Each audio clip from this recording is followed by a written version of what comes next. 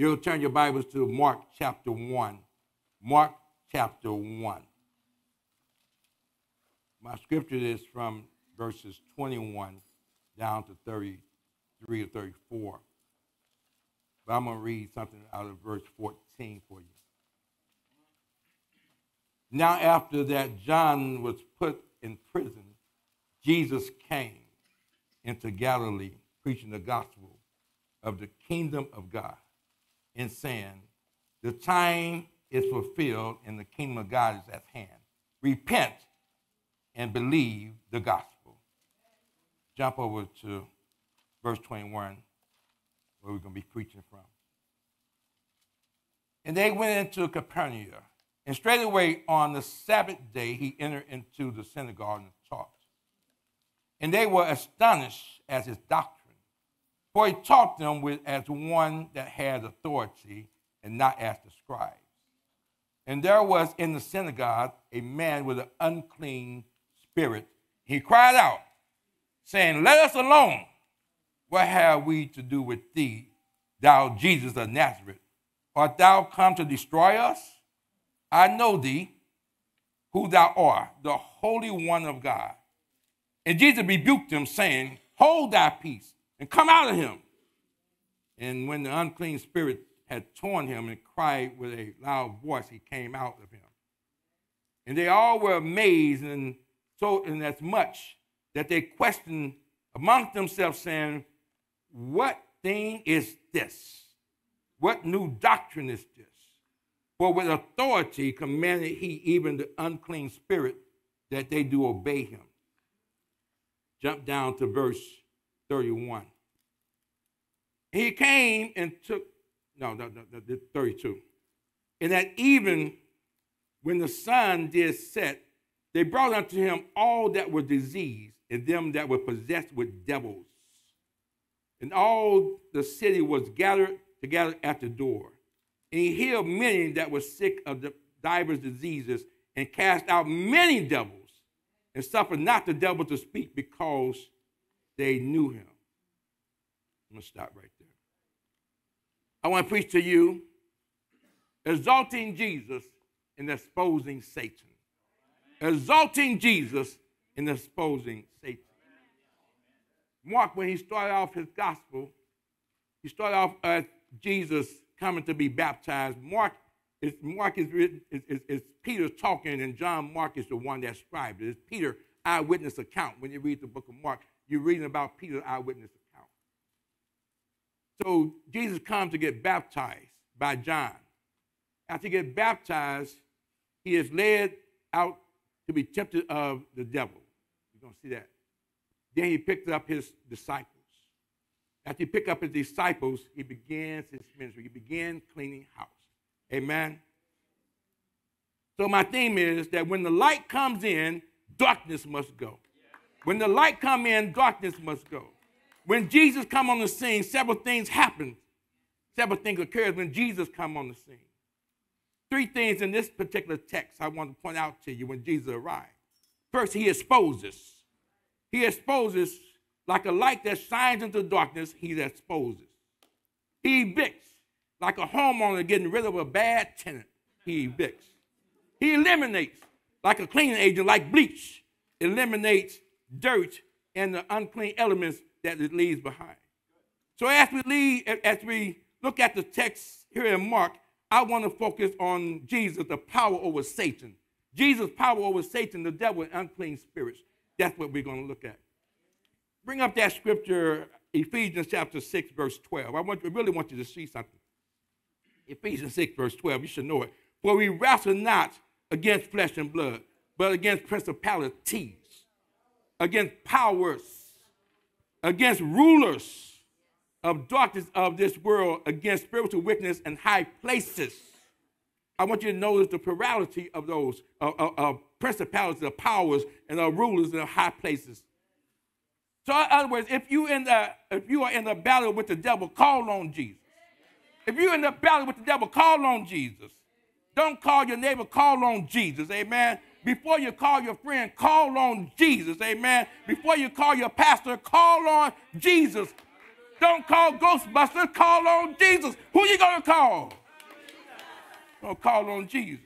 Because Jesus knows how to deal with Satan.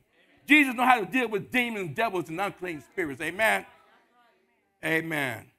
So remember, when Jesus comes on the scene, he exposes, he evicts, he eliminates. As a child, Jesus exposed the fact that his Father is God in heaven about being about his Father's business. As a man, he exposes the fact that he must fulfill all Scripture by being baptized by John at the River Jordan. As God, he exposed the fact that he has power over temptation, the devil, and death. Amen. I'm going to have to get ready because we're going to battle this devil now. Amen. So I want you to understand that while Jesus was on this earth, he's 100% man and he's 100% God at the same time. Amen? 100% man, 100% God at the same time.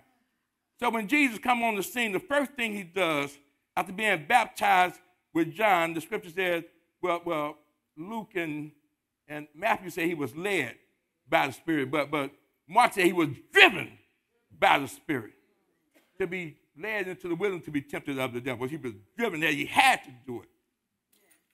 But Jesus not only defeats Satan with the word of God, he exposes, he evicts, he eliminates several factors about Satan in the wilderness. First of all, he exposes Satan's tactics and objectives. Satan's entire objective is to get you, to get me, to serve him, to bow down and worship him, and to rebel against Almighty God. Don't forget you got an adversary. Don't forget you got an adversary. That's his ultimate objective, to get you to serve him. So Jesus exposed the fact that Satan only had three ways, three tactics to accomplish that task. That's the lust of the eye, the lust of the flesh, and the pride of life. That's all he got. Amen. He exposed that. You need to understand that there is only one Satan, but many devils. One Satan, but many devils. So remember, Jesus comes to expose, to evict, and to eliminate. And Jesus is in the wilderness 40 days with Satan. 40 days with Satan. I wouldn't want to be anywhere 1 minute, 1 second around Satan without Jesus. But Jesus, 40 days with Satan. So the first thing Jesus exposes in the wilderness is the fact that we can overcome Satan and his devils. If we control our lust, our pride, and our flesh. Jesus exposed that we can overcome the devil like Jesus did. If we control our lust, our pride, and our flesh. The first thing he evicts is the level of authority the devil has in the earth realm. Although he's God of this world, he's prince of the air, the devil has no authority over the saints of God unless you give it to him. The devil has no authority over the saints of God unless you give it to him. I always tell a person that the devil can't curse you, but you can curse yourself. You can curse yourself. The devil can't curse you. He has no power over you. Amen. Hallelujah. I understand this about the devil. But he eliminates. The first thing he eliminates, so we know where he evicts, where he eliminates is the fear we have of the devil. We just have to use God's words against him. Amen. I'm not afraid of the devil. You afraid of the devil? Anybody afraid of the devil? It's okay if you're afraid of the devil. Say, I'm afraid of the devil. But you don't have to be afraid of the devil. You got Jesus with you. Amen. You got the Holy Spirit, and he already overcome the devil.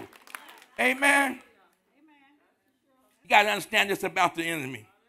That Jesus put him at a limited capacity.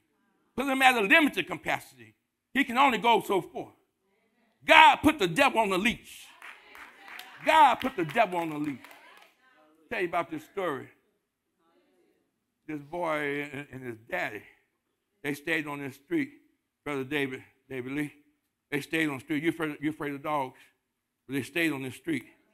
The little boy, his daddy, had this vicious dog, stayed about 3 days. 3 doors down. And the boy, he was scared to pass the house. So after every time he passed the house, that vicious dog, vicious, big dog. The boy scared. And one day his daddy's going to walk with him down the street. He said, Daddy, can we cross the street? He said, no, come on, son. He said, Daddy, that dog going to get us. He said, come on, son. So the daddy walking. And he goes up against the house and he opened the gate. And the dog, he come off the porch running so forth, but got that leash, pulls them back. And the boy said, Daddy, when you scared, he said, no, son. I knew he was on the leash, and he could only go so far. The leash only this far. The devil can't mess with you unless God to. He only can go so far. Amen. I ain't scared of no devil. He has limited power. He has a limited strategy. And he has limited time. His time is short. His time is short. So as Jesus begins his ministry, he picked up his disciples, Andrew, Peter, James, and John, all fishermen. He said, I'm going to make you fishers of men. He gives them authority. He's going to give them authority. He begins his ministry in Capernaum. Jesus exposes, evicts, and eliminates the demonic curse that Satan has over the city of Capernaum. You're going to see it. The whole city is pretty much possessed when you read this. It's the city where Peter, Andrew, John, and James lived. Amen. The whole city. So prior to Jesus coming, the devil and unclean spirits are having their way with all the people in the city, almost like Orlando or anywhere you go. Devils all there just taking over. Everywhere you go, the devil and unclean spirits just taking over, even in the church. But Jesus comes on the scene. Amen. Hallelujah. Bless his holy name. The scribes, the Pharisees, and Sadducees, they having church. They having church. They said he went into the synagogue. They having church. They doing their thing with no true impact, with no power. They got a powerless church, a powerless synagogue, and a powerless people. A powerless church leads to a powerless people. You understand what I'm saying? Hallelujah. So Jesus exposes 4 things in the text I want to show you. First of all, in verse 21, again, it says that he went to Capernaum. Straight away, he entered into the synagogue and taught, and they were astonished at the doctrine, for he taught with one with authority. He exposed them to astonishing doctrine. He preached the kingdom of God. Amen? And understand that once you've been exposed to sound doctrine, the meat of the word, you can't go back to milk and cookies. You can't go back to milk and cookies. Once you've been exposed to meat, the sound doctrine, you can't go back to milk and cookies. You've been through boot camp. He exposed them to I said this for not authentic. Thank you. It didn't want to come out. Say it loud. Authoritative. That's what you're supposed to. Thank you so much, Pastor Nick. I get choked. I got to slow down. He is supposed to authoritative doctrine. In other words, absolute truth. Absolute truth. Then this is what the church is missing today. This is what church is missing today. Preaching with authority and power. Preaching that has impact, transformative power. Churches are missing that. Most churches are getting a watered down gospel. A do-it-yourself thing. To expose them to astonishing doctrine, authoritative doctrine. Then I'm going to jump down to verse 27. We're going to come back up in a minute. And they was amazed in so much that they questioned amongst themselves, saying, what thing is this? What new doctrine is this? What new doctrine? Who exposed them to a new doctrine. A new doctrine, a new way of living. A new way of thinking. So if you're leaving this church, if you leave this church the same way you came in, and you go back home with no change, something's wrong. Something's wrong. It's authoritative doctrine. That's what's happening on Wednesday night, that when Pastor Mickey is preaching authoritative doctrine. What's happening on Thursday when Simon is teaching authoritative. What's happening in Sunday school right here, authoritative doctrine. What's happening right here, right now, authoritative doctrine. Can't go back to milk and cookies. No way. Hallelujah. So next thing he exposed us to is right there, and that's where we're going to camp out in a minute. Verse 23. And there was in the synagogue a man with an unclean spirit, and he cried out, saying, let us alone. What have we to do with thee, thou Jesus of Nazareth? He exposes the unclean spirit hiding in the church. He exposed the unclean spirit hiding in the church. Satan working in the church. You know Satan come to church too, right? Satan come to church. But he can't stay. In other words, don't let Satan get comfortable in your church. Don't let him get comfortable in the church. It appears that this man, this unclean spirit, had been in the church for a while. He'd been in that synagogue for a while with no deliverance. In the church for a while with no conviction. In the church for a while with no salvation experience. Don't let it be said about here. He's been there for a while. So let me tell you this story about the devil coming to church. The devil came to church one day, Pastor Mickey. He sat on the back row. People up there testifying. Talk about what the devil made him do and all that. He couldn't take it anymore. He jumped up and he runs out, started crying on the steps of the church. And the usher, like Sister Norma, went out there, patted him on the shoulder. What's wrong, devil? Those people that lying on me. Talk about I made them do it. I didn't make them do that. I didn't make them do that. They wanted to do it. They lying on me. Don't let the devil come to your church. And don't be lying on the devil. That's his job. His job is to lie on you. Because you're lying on the devil. Don't let the devil hide in the church. That when the church doors open, the devil wants to come in. Where the children of God shows up, you best believe Satan's going to show up. You best believe it. The scriptures tell us that. Scripture says the Son of God came to present himself to the Lord, and Satan came too. Don't fool yourself. Satan comes to church. But don't let him hang out around the church. Don't let Satan cry in your ear.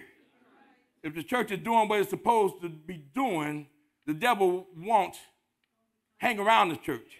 And the church should be exalting Jesus and exposing the devil. Amen. Exalting Jesus and exposing the devil. The scribes and Pharisees, they couldn't identify the unclean spirit. They couldn't see him. They didn't know how to identify Satan. They could not see the devil sitting right next to him. I wasn't going to do this, but I'm going to do it. Just ask the person next to you. You're not a devil, are you? Ask them, I wasn't going to do it, but just ask, you're not a devil, are you? Because you don't know. You never know. Ask them if you're a devil. If they get mad, then you know they're a devil. So I'm glad you asked. No, I'm a child of God.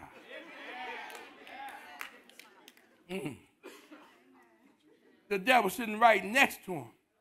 And that reminds me of this sad thing that happened in South Carolina back in 2015. Y'all remember? The Black Historical Church, Mother Emanuel, AME Church. And Dylan, this young white supremacist Dylan Rufus, his name, came into that church. Sit through a Bible study. Sit through a Bible study, and they couldn't identify the devil sitting right there with him. Killed over 9 people in that church. Don't let the devil hang out in the church without identifying them. Amen? Identify them. You see, the devil, Satan is slick. He's clever. He has many disguises. He can show up in a pretty dress and silk stockings and high heels. He can show up in a nice tailor-made suit. Yes, he can. He can show up with a Bible in his hand, ready to devour whoever he can get. Amen. What you say? Amen. Nobody won't open. Very good. He show up with a Bible in his hand, seeking who he can devour. On the street, you may catch him in a miniskirt or a jogging suit. He may drive an expensive car, or maybe even a hoopty. If he has to catch the bus to get to you, he'll catch the bus to get to you. But ask the Holy Spirit to help you identify Satan when he comes near you. Amen. He can have the face that look like a friend. Ask Simon Peter, get thee behind me, Satan. Amen. So in verse 24, something happens here. In verse 24, he said, art thou come to destroy us? I know thee, who thou art, the Holy One of God. When the power of sound authoritative doctrine is spoken, the devil will tremble and reveal himself. He will tremble and reveal him when the power of sound doctrine come up. The devil can't take it. He's going to say something. He's going to shout out, let us alone. What have we to do with you, Jesus? You're right. What have light to do with darkness? What have light to do with darkness? But here's the deal. If you're preaching and talking about the blood, the devil can't stay. If you're preaching and talking about Calvary, the cross of Calvary, the devil can't stay. If you're preaching and teaching about the power of the Holy Spirit, the devil can't stay. The word of the God, the Spirit of God, which is the sword of the Spirit, will cut him. He will cry out. It's the word of God that does the exposing. The spoken word, the revealed word, the exalting Jesus and the exposing Satan. But notice something interesting. The unclean spirit knows Jesus and his power. He knows. He says, I know who you are. You're the Holy One of God. But that's not the only time. In Mark 3, you're going to see it in Mark 3:11. Let me just go over there real quick. Mark 3:11, he's preaching again. And the spirit come up on, and unclean spirit come. In fact, I'm going to start Mark 3. Start at verse 9. He's in Tyre and Sidon. In verse 9, Mark 3 says, and he spake to his disciples, a small ship should wait on him because of the multitude, lest they should stone him. For he had healed many, in so much that they pressed upon him for to touch him, as many as plagued. And unclean spirits, when they saw him, fell down and crying, saying, Thou art the Son of God. The unclean spirit, the first one says that you're the Holy One of God. This one says you are the Son of God. If we went into the garden and the garden of Gathering with the man in the tomb, he's gonna say, what have we to do with you? In fact, this is what he says. He cried out, he said, what have I to do with thee, Jesus, thou Son of the Most High God? Most High God. The unclean spirit knows who Jesus is. Call on Jesus. You're dealing with the devil. Amen. In fact, in Acts, we ain't going to go there, but Acts 19, even Paul, it said, Acts 15, it said that they were going to do an exodus. These sons of Sceva come to do an exodus. And the unclean spirit, but in fact, the sons say, we adore you by the Jesus of Paul. And the spirit says, Jesus I know, Paul I know, but who are you? That's what the devil's going to tell you. Jesus I know, Paul I know, but who are you? He knows me. He knows Pastor Mark. He knows you. He knows you. Yeah, don't have him say, who are you? I'm a child of God. I got authority over the devil. You got authority over him. In fact, look at verse 25, what Jesus do. I love it, what Jesus does. And go back to Mark 1, verse 25. And Jesus rebukes him, saying, hold that peace. Hold that peace and come out of him. Basically, Jesus tells the devil to shut up. Shut up. Sometimes you got to tell the devil to shut up. Hold your peace. Come out of him. Tell the devil to shut up. But Dr. Moore, you got to help me with this. How is that the demons know him and they tremble and obey, but we that are believers are blind to him and continue in arrogance and disobedience? How is that unclean spirit can obey, but we continue our disobedience and arrogance? Jesus tells us to hold our peace, and we really get ready to start acting the fool. Keep on talking. Jesus said, hold your peace and stand still and see the salvation of the Lord, but yet we still go and do and act a fool. Anyway. But how did they know him and who he was? Understanding that Satan and his devils are fallen angels. Fallen angels. They seen him operating in glory. They seen his oneness with the Father. Bring up that Revelation 12, verse 7. And there was a war in heaven. This message came out with another message. I can go on that war in heaven. But there comes a war in heaven, and Michael and the angel fought against the dragon. And the dragon fought and his angels. And they prevailed not, neither were their place found anymore in heaven. And the great dragon was cast out, that old serpent called the devil and Satan, which deceived the whole world. He was cast out into the earth, and his angels were cast out with him. Isaiah 14:12 says this, how art thou fallen from heaven, O Lucifer, son of the morning? How art thou cut down to the ground, which did weaken the nation? For thou hast said in thy heart, I will ascend into heaven. I will exalt my throne above the stars of God. I will sit upon the mount of the congregation in the north, side of the north. So they knew who Jesus was. They knew. They seen him operating in glory. Amen. So that's Jesus exposing. Let's get to Jesus evicting. So that brings us to the eviction. Lucifer, Satan, his devil was evicted from heaven. God gave him an eviction notice. God served the devil an eviction notice. So in our text, Jesus is serving eviction notice. Let's look at it. In fact, in verse 27, this is what he's evicting. He says, what thing is this? He's evicting the old way of thinking.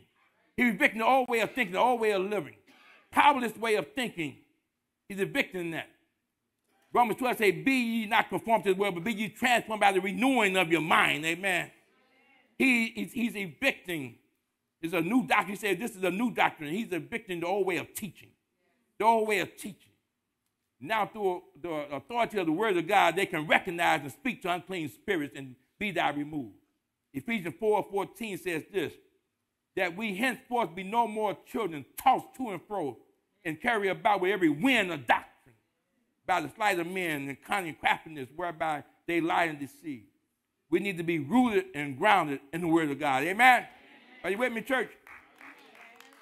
So he evicts the old way of teaching, the old way of thinking. Anytime you hear Jesus say, come out, he's cleaning the house. He's cleaning the house. And so we see him casting the devils out and unclean spirits out, verse 31, 32. But something very interesting happened in verse 33. Look at verse 33. And all the city was gathered together at the door. Verse 34, and he healed many that were sick of divers diseases, and cast out many devils, and suffered not the devils to speak because they knew him. He's serving eviction notice all across the city. Every demon in the city got to go. They bring all these people to the door. This is the same house. The same house that said there was no room at the door. They had to tear the roof up. This is Peter's house. They had to tear the roof up to lay the man down. This is the same house. All the city. It says all the city was gathered at the door. Can you imagine all these devils, unclean spirits in the same house? All these devils in the same house, but Jesus is in the house. Jesus can handle your devil. Jesus can handle your Satan. I won't want all them devils in my house. Hallelujah. But throughout Scripture, we see Jesus evicting. It's in Matthew. We won't go there. But in Matthew chapter 4, he's evicting devils and sickness and torment. So when the light comes in, darkness got to go. He evicts people when they change the money in the temple. He said, my house, God, my Father's house should be the house of prayer. He's serving eviction notice. I don't mind asking the unclean spirit to leave. I don't mind. If you're scared of them, just tell them, they say, there's a devil in the house, come get me. I don't mind asking them to leave. If y'all ever watch Martin, the show Martin, he get tired of his friend, he opened the door and said, get the step. I almost had the urge to open the door and say, get out of here, devil. I don't mind asking the devil to leave. I asked him to leave in a minute. Get out of here, devil. Remember when they was healing Jairus' daughter, they laughed him to scorn. But what did he do? He put them out. He evicted them.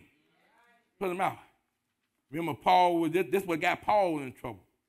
Paul in trouble in Acts 16, this woman, this dancer, said she was a soothsayer.